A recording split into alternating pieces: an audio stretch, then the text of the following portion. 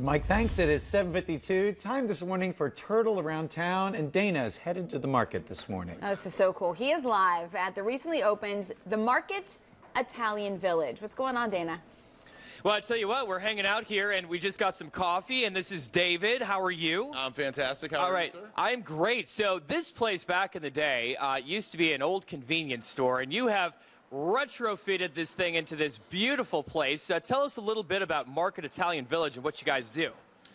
Here at Market Italian Village, we're a little bit of everything to join the Italian Village community.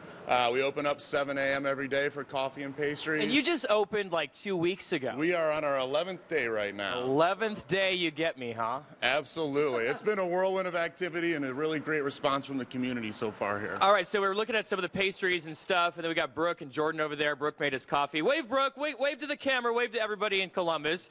She's great at making coffee, by the way. Now, one of the big focus points that you have here is that you like things to be local, right? Absolutely.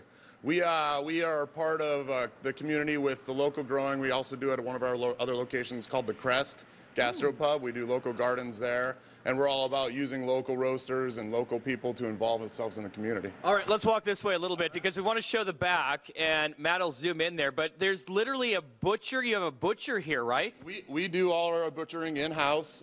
You get highlighted by our dry-aged steak case there. We dry-age ribeyes, strips, and actually lamb as well. Oh my gosh, lamb. Now, I hear that you guys make pizzas here. Are we going to make a pizza? Like, what kind of pizza? We're well known for our market pizza. It's a play off of the old, the margarita pizza with fresh local basil, fresh cheeses, things along those lines.